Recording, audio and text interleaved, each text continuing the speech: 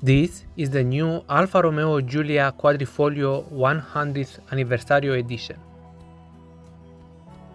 The sporty sedan is powered by Alfa's 2.9-liter V6 engine, making 520 horsepower and 600 Nm of torque.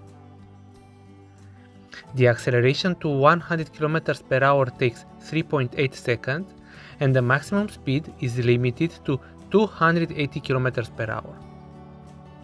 In terms of design, the new Giulia gets 19-inch alloy wheels with gold brake calipers, a special front fender badge, carbon fiber front grille and side mirror caps, and black leather and Alcantara throughout the cabin.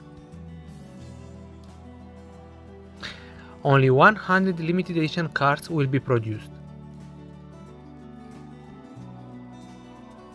Guys, if you like this limited edition Giulia, please subscribe and hit the like button.